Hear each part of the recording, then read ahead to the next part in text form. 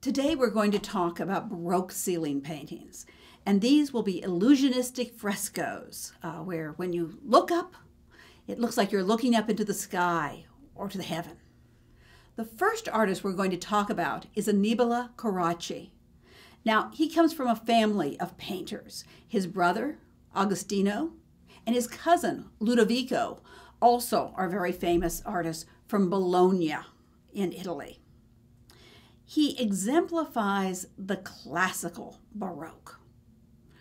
And what Carracci wanted to do was to get away from mannerism.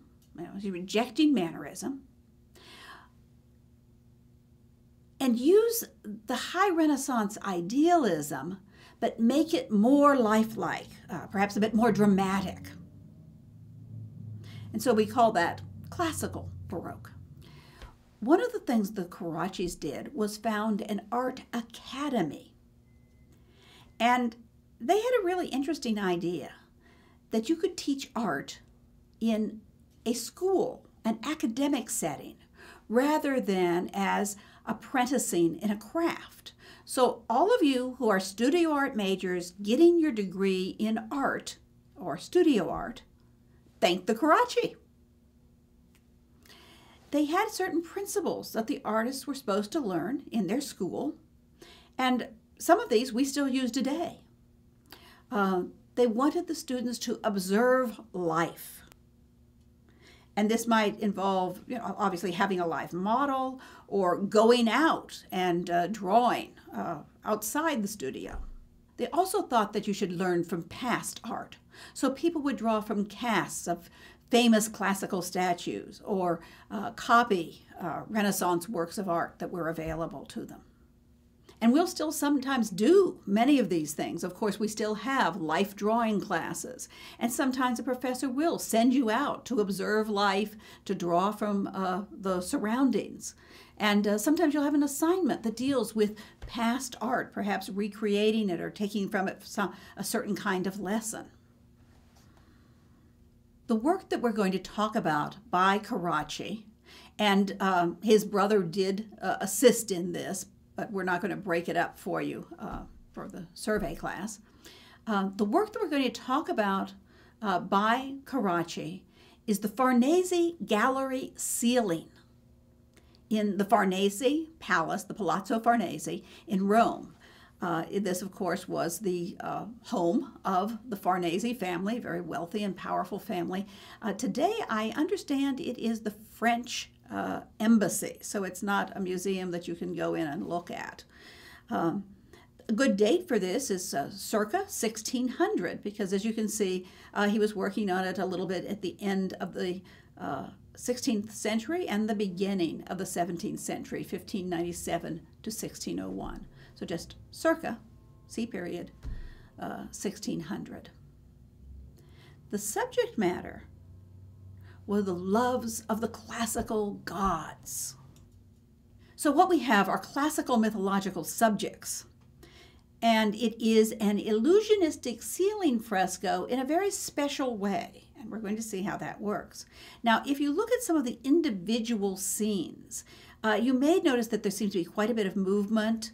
There are diagonals in the composition of how the figures are coming in or how they're leaning, and that adds a bit of drama to it.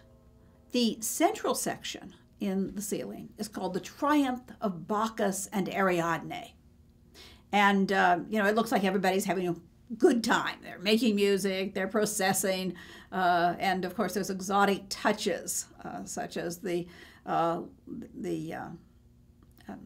tigers or the panthers, perhaps. I want to show you another single image to get you an idea of the style of this. And this one is Mercury bringing the golden apple to Paris. The golden apple was the prize for the most beautiful goddess. And the king of the gods, Zeus or Jupiter, was not going to be the judge. He was going to pass it on to a mere mortal, to Paris, who is a Trojan prince, but right now he doesn't know it. He is acting as a shepherd. And so the messenger god Mercury brings him the golden apple, and Paris makes his decision based on a bribe. Venus, the goddess of love, tells Paris that if he chooses her, she will give him the most beautiful woman in the world as his wife. Of course, the most beautiful woman, Helen, is already married. So it is an allusion to not exactly the loves of the gods, but the complications that love can bring, because the complication for Paris was the Trojan War and the destruction of his city and his country. Now, what I wanted you to notice was how the figures are forming these dramatic diagonals and how you're kind of looking up under them. Mercury is flying in on a very dramatic diagonal, very much foreshortened. And we're looking up underneath Paris, and he has this long shepherd's staff that carries on that vertical movement that parallels the posture of Mercury. So that's more dramatic. The figures also are quite robust. These are muscular figures. And of course, you can see that the draperies are somewhat billowing out, which makes it more dramatic. Now, the Farnese ceiling was influenced by Michelangelo's Sistine Chapel ceiling in several ways. For example, the ignudi, or the decorative male nudes, are present in both. And both also employ illusionistic sculpture. So let's take a look. Here we have Carracci's Farnese Gallery ceiling.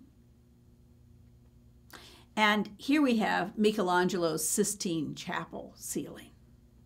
Now, one is secular, and of course Michelangelo's is in the papal chapel, so it has religious themes, sacred themes.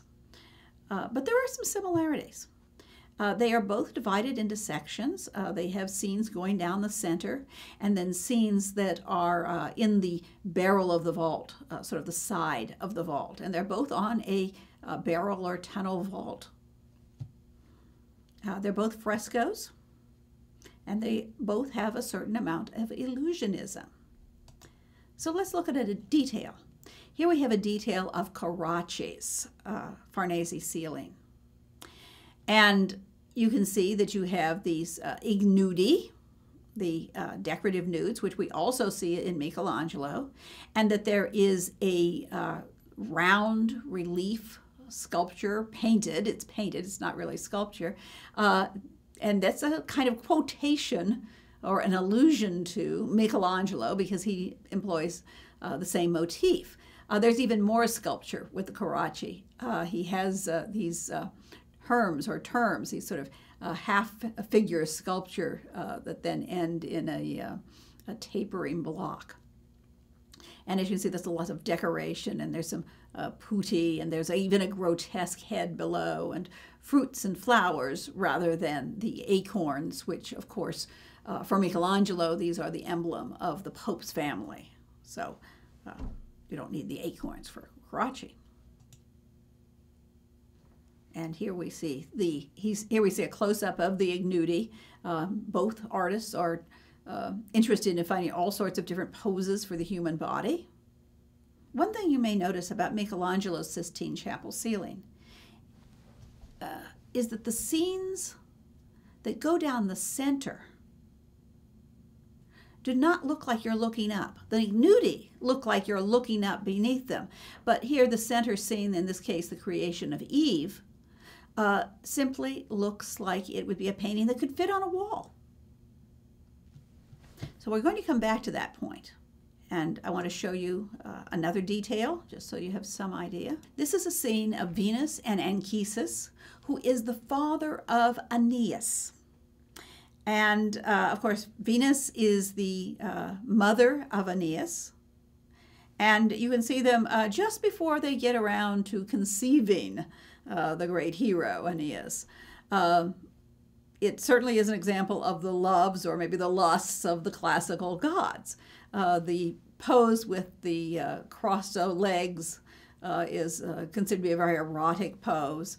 And I have to admit, I have never before seen a putti, a little cupid here. who has such a lascivious look on his face. Now, one of the things I think that is very important, and this is a major point, that the Farnese ceiling is in some way a critique of Michelangelo's illusionism. You'll remember that Michelangelo's central scenes, running down the center of the ceiling, appear as though they were straight on the wall. And Carracci feels that this is not a complete illusion. You know, that he's critiquing essentially Michelangelo's illusionism with his own illusion. Now, with Carracci's ceiling, the scenes going down the center also look like they're straight on. But what he does is account for that. He paints frames around the individual scenes. The illusion that Carracci creates is that someone's hung paintings on the ceiling, and that's why they look straight on. So he accounts for that.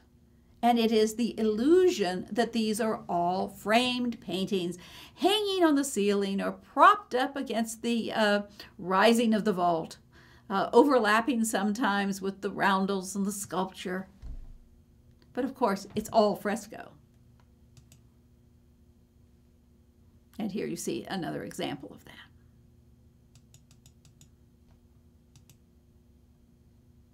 So what Carracci is doing is breaking down the barriers between reality and art.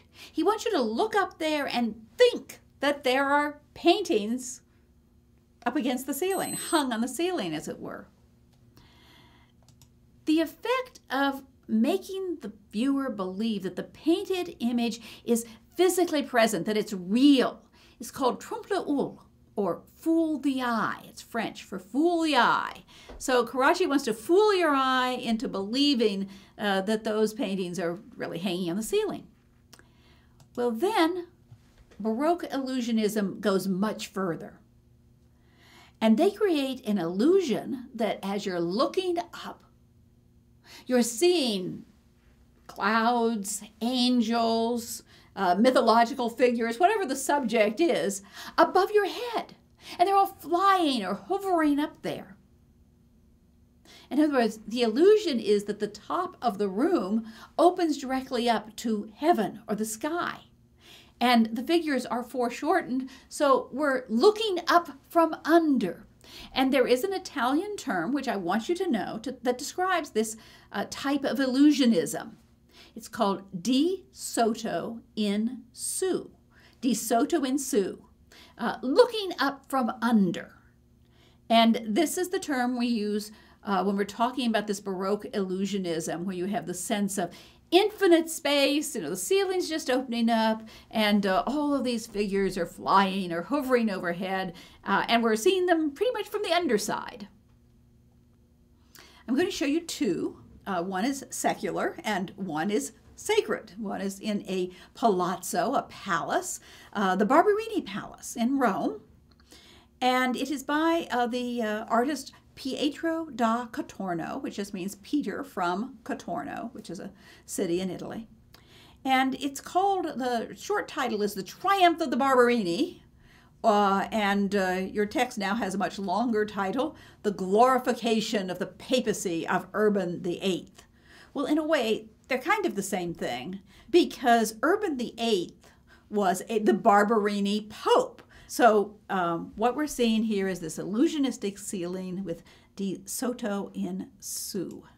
Now, the figures that we're seeing are either classical mythological figures or allegories. And they are supposed to represent the Barberini virtues that overcome vice. And here I wanted to show you this detail, and this is where you really see right up in the center the reference to Urban VIII.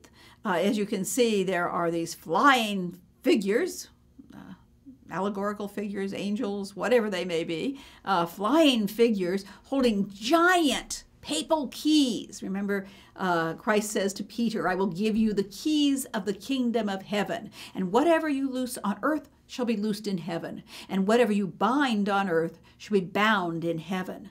And that is the Bible verse that the popes rely on for their authority. Like I said, the authority, the keys of the kingdom of heaven were given to Peter. He was the first pope. He was the Bishop of Rome. And that power is passed on to subsequent popes, according, of course, to the papacy.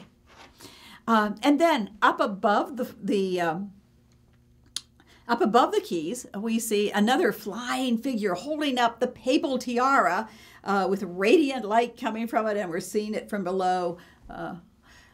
Then look down a little bit here. Right in the center of this detail, you see 3 giant bees with figures holding a kind of wreath around them.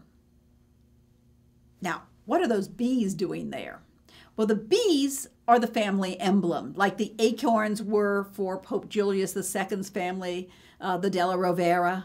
The Barberini bees are the emblem for the Barberini family, and you will find them all over Rome on artwork. I remember the way I found the Barberini Palace one time is I'm walking down the street and I see on the sort of gate post the Barberini bees. It must be the Barberini Palace. Or I'm walking around and I see sculpture that has the Barberini bees. You'll find them, for example, on Bernini's baldacchino over the high altar in St. Peter's. So they're pretty frequently seen. Urban VIII was a pretty good art patron. Now we're going to look at one of these Baroque ceiling paintings that is actually in a church. It's in the church of Il Gesù in Rome, and Il Gesù means Jesus. It's the Church of Jesus in Rome, and it is a Jesuit church. The Jesuits have a particular devotion to the name of Jesus. And so this ceiling is the subject of the ceiling, what's called, is the triumph of the name of Jesus. And the artist is Giovanni Battista Galli. Now, this particular church was supposed to have a relic that is believed to be the foreskin of Christ. And of course, this ties into the naming, the idea that at the circumcision, Jesus would have received his name. Just as in a Christian family, the child receives his name at christening or baptism. Something you can't see in reproductions, but you see that glow of light right there in the center. The Jesuits are a Counter-Reformation order. They came into being at the time of the Counter-Reformation, and they have this particular devotion to the name of Jesus. You'll notice that the fresco itself is in an oval, and we talked before about the oval being this sort of dramatic circle, as though a circle had length and movement, that it was stretched out. And so it's a Baroque shape in a sense. It was used for the plan of San Carlo alla Quattro Fontone, sort of a undulating oval. And we saw how the oval was also used as the Piazza San Pietro by Bernini. Well, here it is in paint. You have a kind of oval frame. You'll notice that the figures are breaking across the framing, though, and they literally have stucco, sculptured angels in plaster, who are hovering up here so that we're breaking the barriers, essentially. And when we look up through this oval, it looks as though we're looking up to heaven. It's just the space just goes up and up and up. It's just infinite space. It's a perfect example of the illusionistic ceiling painting and De Soto in Su. All the figures look as though they have been foreshortened. They're sitting on clouds, and we are below them. Now, I said that the Jesuits have a particular devotion to the name of Jesus. And something that you really can't see in reproductions is within the aureole of light that you see here. You see this aureole of light and all of the angels surrounding it. But right in the middle is the IHS, which is the monogram of Jesus, of Christ. And so the holy name of Jesus is being adored by the angels. But some of the angels aren't adoring the name of Jesus. And you may remember the story that devils are fallen angels. So here the angels who have chosen evil fall away from the sacred name of Jesus. And you can see them here. The image is breaking through the barriers of the frame and hovering overhead. And this is the entrance when you come in and you look up, and it looks like the fallen angels are going to fall down on your head. They're going to tumble down on you. So the fallen angels are falling away from the sacred name of Jesus.